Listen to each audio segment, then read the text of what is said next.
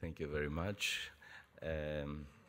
So 4 years ago, we embarked in this adventure of creating a new department of digital arts and cinema. I was given this responsibility by my university, the National Kapodistria University of Athens, and we had to create this new department in the new campus of the University of Athens, which is actually 1.5 hours away from Athens. So we're out there in the nature, which is great. I realized it only when I got there. And I realized how interesting it is to be situated out in the nature and actually given the task to create digital art. So that's another thing that we can talk about. So this is a new department. It's only 3 years old. We're actually completing our 3rd year of function. Next year, we're going to have our first students graduating. We're a part of the National Kapodistria University of Athens, the oldest university in Greece. And what we're trying to do with this department is, you probably noticed the digital arts field and cinema coexisting. We actually do believe in this.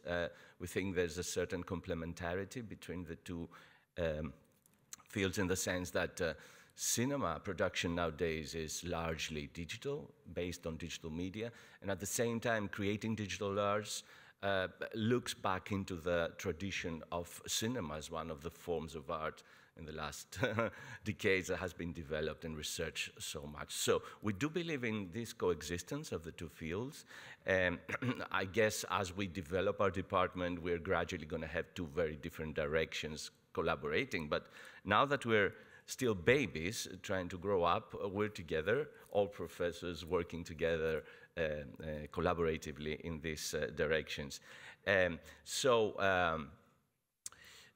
The three main directions that we aim at educating our students is cinema and audiovisual arts production, digital and interactive arts production, and we do focus a lot on virtual environment design and production because we believe that right now we're at a point that there's a very big need for actually working on this area, because virtual environment design and creation is in need of a lot of research on its creative aspect. So very briefly, I'll go through our curriculum. It kind of structured in a way that it has several classes on the cinema and audiovisual arts, on the digital and interactive arts. We work a lot on the technical background of our students, so our students have to write code, they have to work on their own digital creations, and they have to learn how to code on the web, how to write code in order to work with ubiquitous computing, 3D programming with virtual environments, 2D animation, and so forth. And of course, the whole thing has to be based on very strong theoretical bases relating to art history and theory, cinema history and theory, communication theories. There's art classes, of course, because they have to be able to create in 2 dimensions and 3 dimensions and work with the actual materials with their own hands. And we try to build a lot on the sort of digital technologies background with the programming skills. So, and we have also created 3 laboratories to start with. One is a cinema production studio, another one is a digital media, multimedia, and sound editing laboratory, and there's also a laboratory that's kind of aiming at creating 3D spaces, be it physical, virtual, or hybrid, like mixing the material and the immaterial aspects. Of course, we're an art school, so I'm just going to show you very briefly and quickly some educational activities and some student works. I think it's the only thing I can do. We're a young department. I'll show you what we have done so far, and I'm very open to questions and discussion and collaborations too. And so we're out in the nature, as I said, so there's a lot of painting and drawing happening out in nature, and we're actually trying to work with the other colleagues as to how we are going to target our curriculum in a manner that is geared towards creating in nature and in a sort of environmentally aware manner. I have to mention here that last year, in the particular area that this department is based in, which is Evia, it's an island very near Greece, a very big island, but it's like linked to the land, the mainland.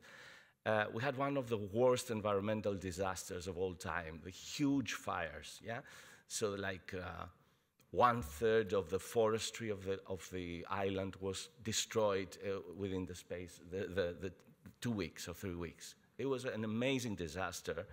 And as a university, we're trying to sort of help the area as much as we can. We're not the only ones, of course, that we're trying to do that. So we have one more reason to want to be as much environmentally aware, to create this, to infuse this mentality into the creators that we're educating.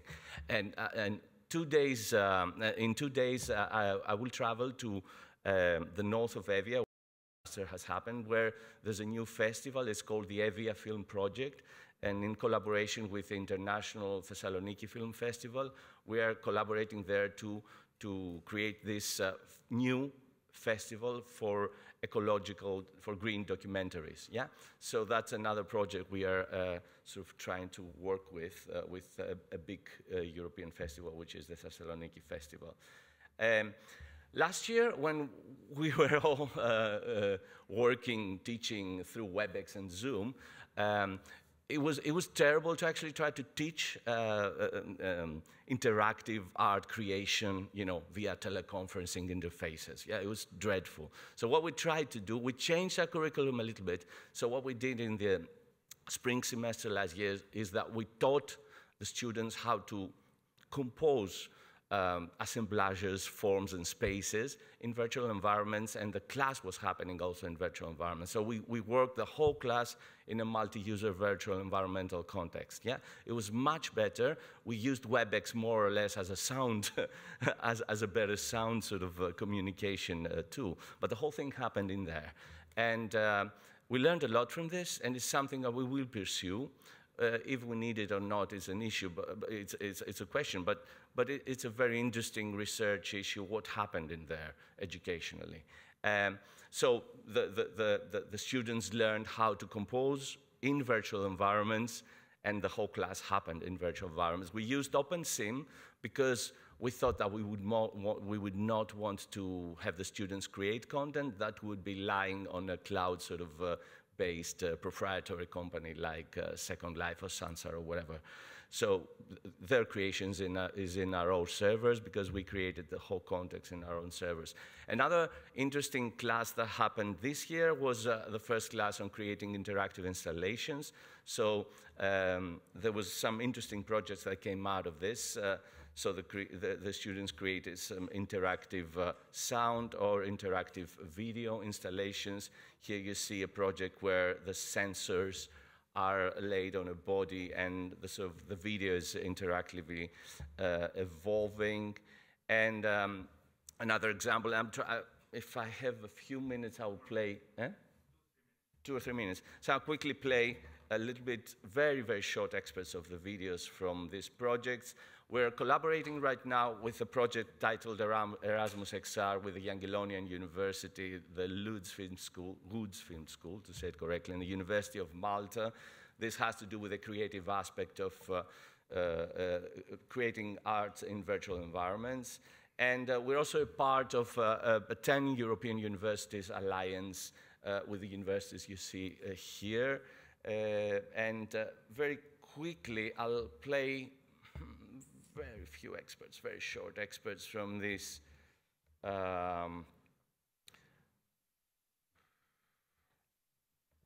like, hope this plays, yeah.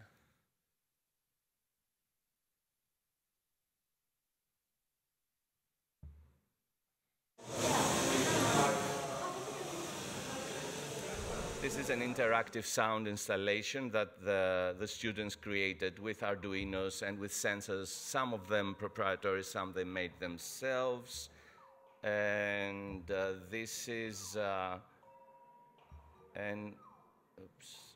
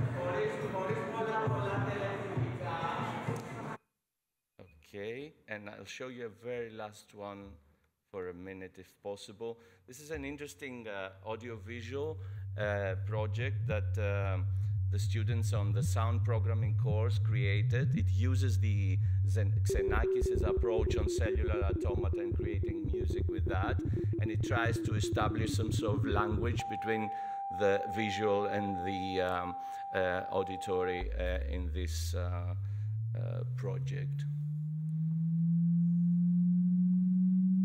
So these are all third-year school students of this department.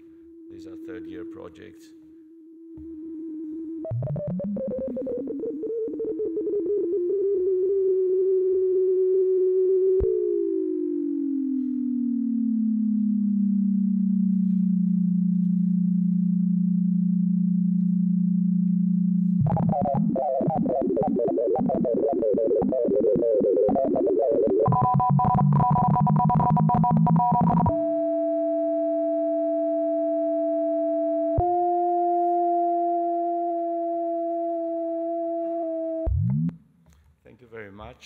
We're very open for collaborations, and I wish I can speak to you later about that. Thank you.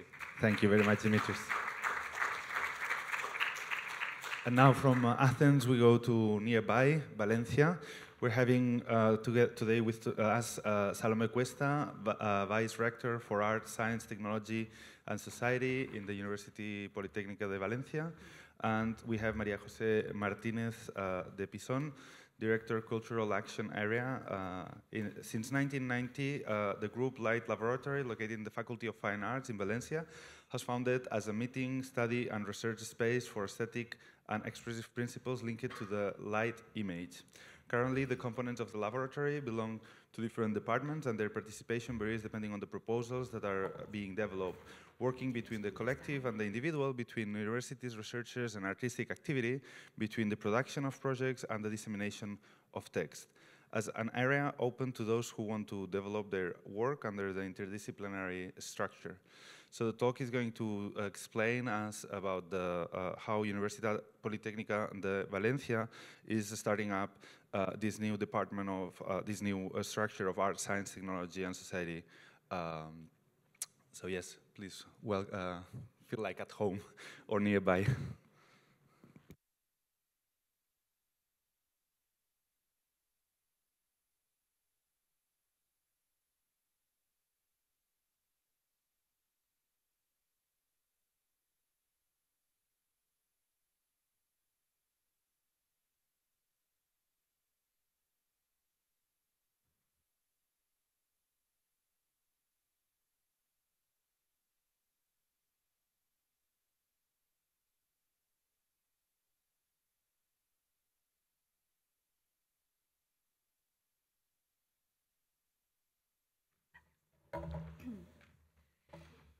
Okay, good morning.